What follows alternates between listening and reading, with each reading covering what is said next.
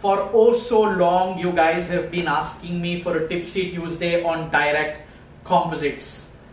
Here it is. Friends, presenting to you the Queen of Composites, Dr. Usha Dadlani. She will be talking about handling of composites. Over to you. Hello everyone, I'm here to share my tips for handling composites.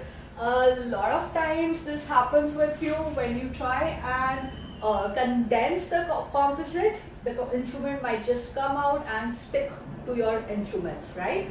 This is basically because of the fact that we have been taught to do silver amalgam fillings with pressure and condense them so that it adapts to the cavity margins. With composites, you need to unlearn this. You cannot put pressure with composites, otherwise this is what it is going to end up with. However, with composites, you're supposed to pack the composites. And how exactly do you pack the composites?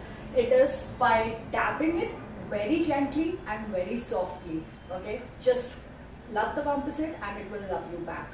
Alright, and what you need to relearn is when you're doing the composites, you're not supposed to roll over the composite. That will incorporate air bubbles in your composite. You're actually supposed to condense, or rather pack it en masse and dab, dab, dab. If you like this comment, please go ahead and double tap, share it with your friends, and we wish to make dentistry that much more simpler one Tuesday at a time.